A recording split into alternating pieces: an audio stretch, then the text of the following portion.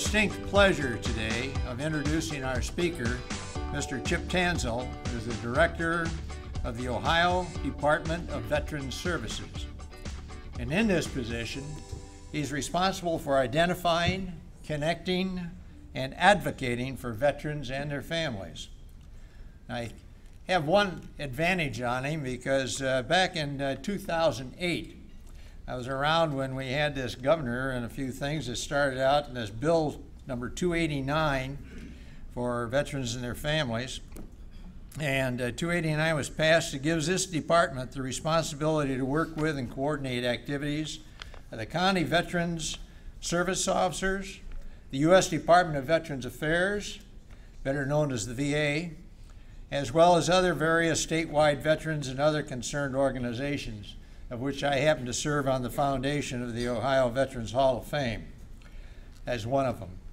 As director of this important state of Ohio department, he's a member of Governor Kasich's cabinet, and I'm sure he's going to be able to share some of his information and what's going on in the state with veterans today. So, Chip, if you'll please come forward here. Without further discussion, because I know we're cutting you short here, I'd like to introduce and welcome Mr. Chip Tanzel. I must start off with I'm very tired today because I spent the last 4 days in Kansas City where my daughter gave me my first grandchild.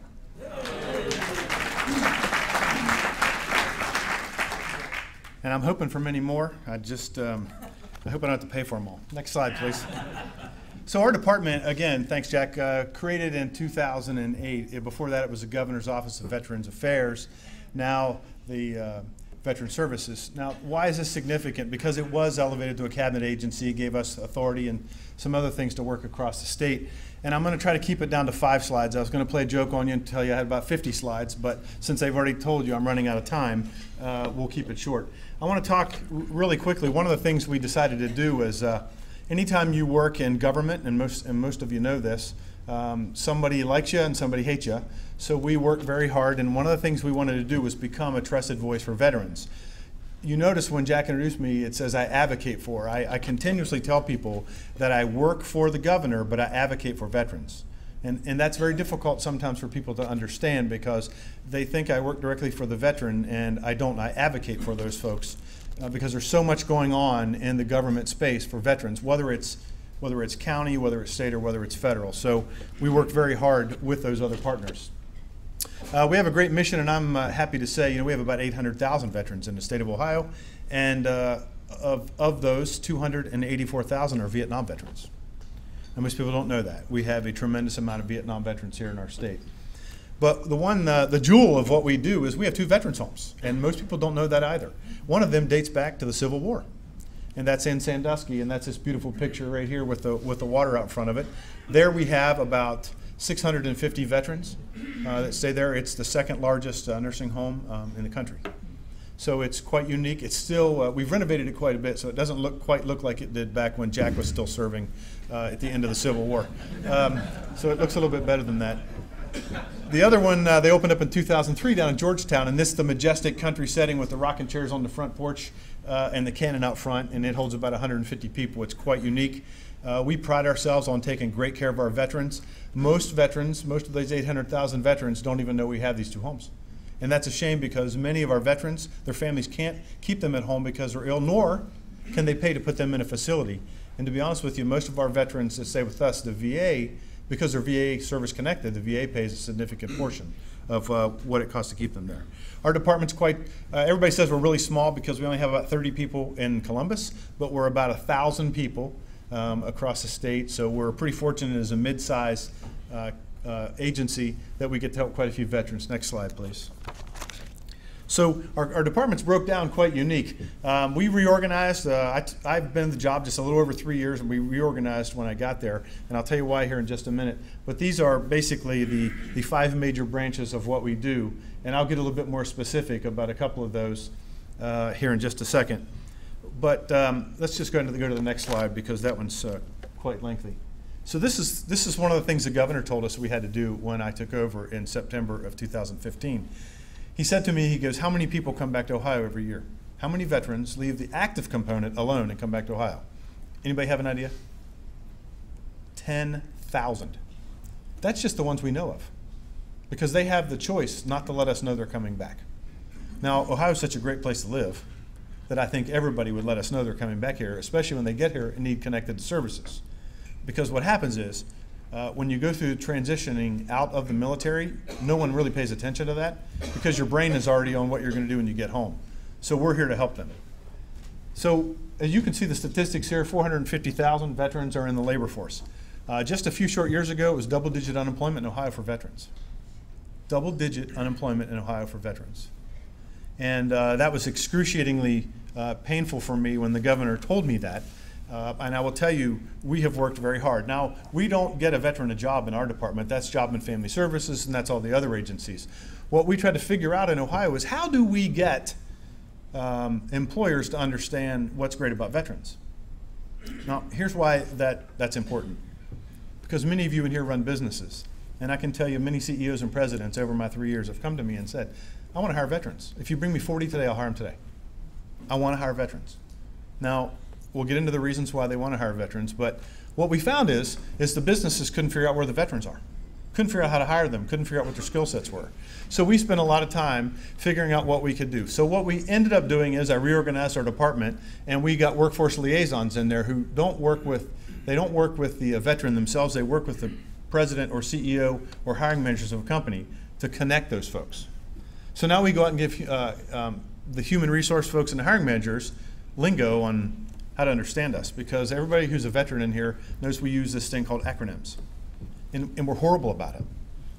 I can remember about 2 years ago I got a resume from a young man, and in the first sentence there were only 3 non-acronym military words, 3 out of about 12 words. Now I understood everything he said, it was perfectly clear to me, but can you imagine being a hiring manager who never served in the United States military and getting a resume where all the person did was use acronyms and military pieces of equipment? You know what happens to that resume?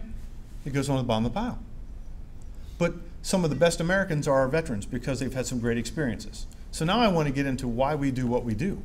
Why did we decide to go help presidents, CEOs, hiring managers, and HR folks understand veterans? Well, because we have a lot of the skill sets that they're looking for. We can work independently. We can also work as part of a team. We pick up things very well. We're very loyal. We show up to work on time. We stay till the end of the day. And you know what the most important, number one thing business owners tell me why they want to hire veterans? Anybody have any idea? We know how to work. We can pass a drug test. Now, we know we have a drug problem in Ohio. The whole country has a drug problem. But business owners want to hire veterans because they know we'll pass a drug test. And they'll teach us whatever we need to know, because veterans learn very quickly. Now, I will tell you, it's a challenge sometimes because people like Mike Carroll and I, who retire as colonels, Air Force, Army, go Army. I love the Air Force, loved them. They won the Desert Storm War for us. I will tell you that we come out of the military as colonels and we think we ought to be the CEO of a company. Many veterans believe that. Or, hey, I was in charge of 11 people, everything about them, I kept them alive, so I should be, some HR director or something like that. So we have to teach veterans to accept reality. They didn't go into the military as a sergeant major or a colonel. They went in as a private or a lieutenant. So we try to get them to understand when they come out and go to a business, maybe one of your businesses, that they understand they have to work their way back up. If they were that successful in the military, they're going to be that successful in a civilian job. We work very hard to get them to understand that, and it's quite unique. Now, the veteran unemployment in Ohio right now is about 3.7%. It's lower than Ohio's unemployment. We're very happy with that, but you know what? We'll never take our eye off that ball. Because earlier I said 10,000 veterans come home every year. We take our eye off that ball just 1 year, and that number is going to start skyrocketing. The other thing about veterans is we tend to come back to where we came from. So when we get out of the military, we go home. We're working very hard with DOD, VA, and Department of Labor. I spend a lot of time in DC because we think, I get a little bit of time, we think that we need to have access to those people before they ever take their uniform off. Because if you're a welder and you go to whatever town in Ohio that has no jobs welding, you've just hurt yourself and your family. So we're trying to get to those folks ahead of time so we can talk to them and say, oh, you're a welder? Here are the top 10 places in Ohio you can move to and get a welding job. Better yet, here's a website with all those jobs listed on it so you can apply before you ever get here. There's one great company, and I won't mention their name. They hire they hire military officers over Skype to be in the management training program without ever looking at them face to face. They do that because they trust the veterans are going to be a good worker within their organization. So they Skype with them, they do all the interviews that way, hire them. When they get out of uniform, they show up their training program. To my knowledge, that company's been very successful at that. Next slide, please. So how do we know that employers want to hire veterans? So Melanie sits over here. She's our communications director, and we've logged a lot of windshield time over the last 3 years, her and the previous communications directors, because we visit businesses, we visit college campuses, and if someone asks us to come and do a presentation of some sort, we do, whether it's presenting coins or Vietnam lapel pins. We go everywhere across this state, and I will tell you, we do that for one reason. Our veterans live everywhere across this state. They just don't live in Columbus. They just don't live in Cleveland. They just don't live in Cincinnati. They live everywhere. So we want to make sure that businesses everywhere have access to our veterans. Electrical business in Marysville said to me, he's the guy that said, I want to hire 40 veterans, bring them today, I'll hire them all. Well, unfortunately, I couldn't find 40 unemployed veterans in Marysville, right? Because unemployment's so low. Now we're in another challenge. Unemployment's getting so low that the employers are starting to suffer to get employees in. So we work with employees every day. We go out and celebrate with those employers who hire veterans. That's twofold. One, we get to go out, pat them on the back, and thank them and give them a coin. And they get a little bit of attention out of this because we post everything on Facebook. Sometimes we get media. We bring local legislators. And then guess what? That business is now held up for being a veteran-friendly business. We love doing that because it's a win for everyone, especially the veteran. So I love going out and I love visiting as many businesses as I can. Small, large, doesn't matter. We'll do whatever we can. I want to close and then I'll open up for a couple of questions. We have this thing called the Ohio Veterans Hall of Fame. And we have a person sitting right here who is a member of that Hall of Fame. So the Hall of Fame has 26 previous inductee classes with names like John Glenn and Neil Armstrong and everybody else in Ohio who's done wonderful work since they've gotten out of the military. So starting Wednesday night, we have a banquet, and on Thursday, we'll induct 20 new Ohioans for the work they've done here. Our Hall of Fame is not about your military career. Actually, being in the military only gets you qualified to go into the Hall of Fame. What gets you into the Hall of Fame is your community service once you got out of the military. And I will tell you, if you have an opportunity to Google on ohiovets.gov and look at some of the names of those folks that are in our Hall of Fame, you're going to be amazed. Now, I will tell you, just last year I had the privilege of inducting a current sitting Navy SEAL. And this Navy SEAL, by the way, he's still on active duty, and he was a Medal of Honor recipient. And it was just amazing to talk to him. Of course, you can only say so much because, right, he's still a sitting Navy SEAL and he can't talk about his missions. But our Ohio Veterans Hall of Fame recognizes 20 people every year, and we're going to continue to do it for as long as we can.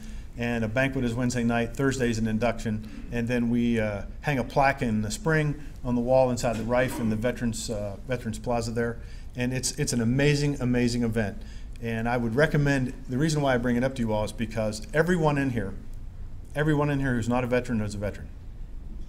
And everyone in here who knows a veteran knows someone in the community that's doing an outstanding job. It doesn't matter what they're doing, it matters that they're giving back to their community. So they can be a politician, they can be a Boy Scout troop leader, they can be a baseball coach. It's what they give back to their community. Now, I will tell you that if last year we had 130 applicants and only 20 got in. It's probably one of the tougher years we had in just selecting 20. But if you know a great veteran out there who's doing wonderful work, whether it's sitting right here in this room in this organization or within the community dealing with other folks, I would suggest you get on our website, look up ohiovets.gov, think about nominating these vets to go into our Hall of Fame. It's a privilege to talk to you today. I'm really passionate about my job. We work tirelessly. Melanie never lets me take a break. And yeah, this week's a busy week. I think we have about 10 events to go to. So I really appreciate your attention. And if anybody has any questions for me, I would be honored to take them. Yes, sir.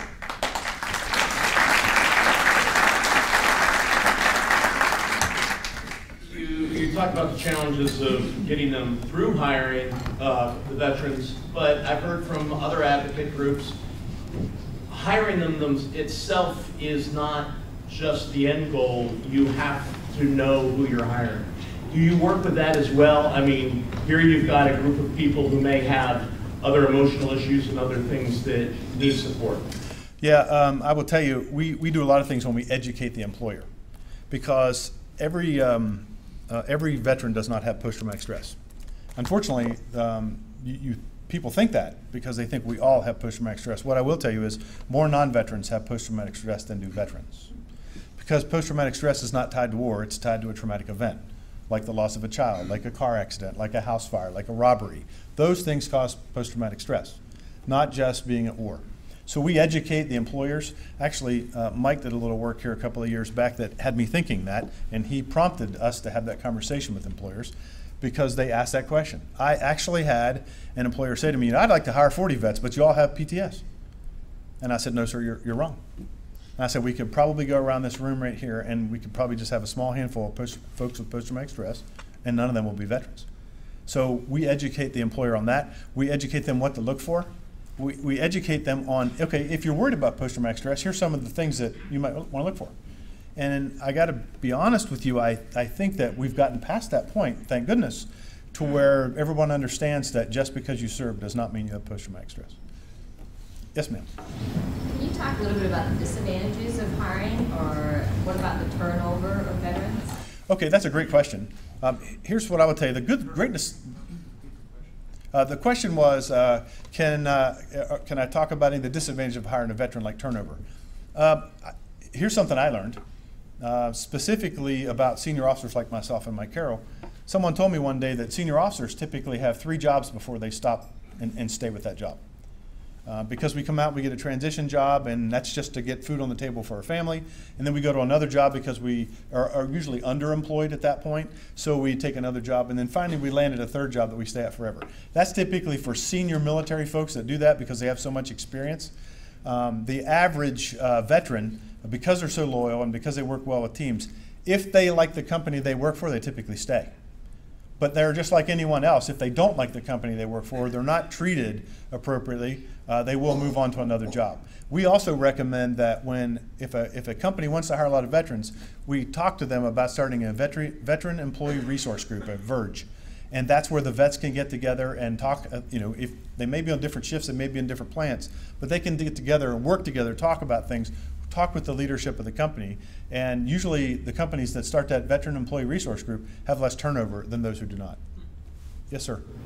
A few years ago, there was a lot of difficulty for veterans coming out that required licensure, like truck drivers, medics, etc. What's going on in that area now? Is there still difficulty? No, there is not difficulty. So a couple of years back, I want to say 2011 or 12, don't quote me on that, the governor pushed, the legislature passed bills to make licensure much faster. Veterans go to the front of the line. In some cases, fees are waived, so they can get their license much, much faster. He made the comment one day, and I wasn't in the job at that point, if we can have a truck driver in the Army drive from one city in Afghanistan to another city in Afghanistan, why can't we let him drive from Columbus to Cleveland without making him jump through a bunch of hoops? So that's why that legislation was passed. They work with everyone. Now everybody has to get the license, but how you get it and how long it takes you to get it is much, much faster. The veterans and spouses get to go to the front of that line. Thank you, sir. And, yes, sir. You see a lot of homeless vets on the streets. Do you have any programs which are addressing that particular problem? So we are not duplicating what the VA does. The VA has a great, great program. In Ohio right now, there are less than 1,000 homeless veterans, and in the last count I had, less than 10 of those were unsheltered. About 950 of those were considered homeless but sheltered. They weren't living on the street. So that number is pretty significantly low compared to other states. Typically what we find is they're couch surfing. But there are a lot less today than there have been in the past. I will tell you, just 3 short years ago, that number was much, much higher. So it was about 962 a few months back, and only a handful of those were unsheltered, actually living on the street. And some of those chose to live that way because they did not want to be sheltered. But we don't duplicate that program because the VA has a great program. It's a wonderful program. And by the way, I'm a huge VA advocate, especially in Ohio. We are so fortunate to have the 5 facilities and all of the CBOCs that we have around here. You go to some other states, it's not that great. Here in Ohio, the VA takes great care of our veterans. There are a few anomalies here and there, but they take great care of their veterans. I get all of my health care at the VA, and I love it there. Absolutely love it there. Are there any other questions? Yes, sir. I'd like to thank you because about 3 years ago when your new site and everything went up, you blew my program. Everybody thought I was a big expert on veteran stuff, both because of this stuff. In fact, I wasn't. I just went to your site and started surfing around and discovered how much was there. And people say, "What? I have a veteran who needs something." You said, "Go to this place and look under this." So thank you very much for putting that up there, because the more people we can send there to find resources, I think the more likely we're going to help you get your job done. You'd be surprised at the number of veterans that surface needing help, and we'll say, have you ever heard of a county veteran service office or our office, or have you ever gone to the VA? Their answer is no, I didn't know it existed. So really, connectivity is the key. If you can get a veteran connected, they'll be taken care of. I think I'm out of time, and I think that might have been the last question. Thank you for your attention. I really appreciate it.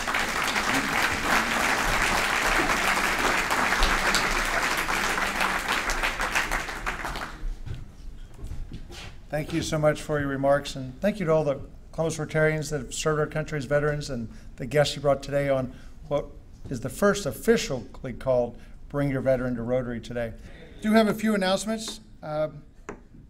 We do not meet next Monday, a week from today, in observance of the holiday for veteran services.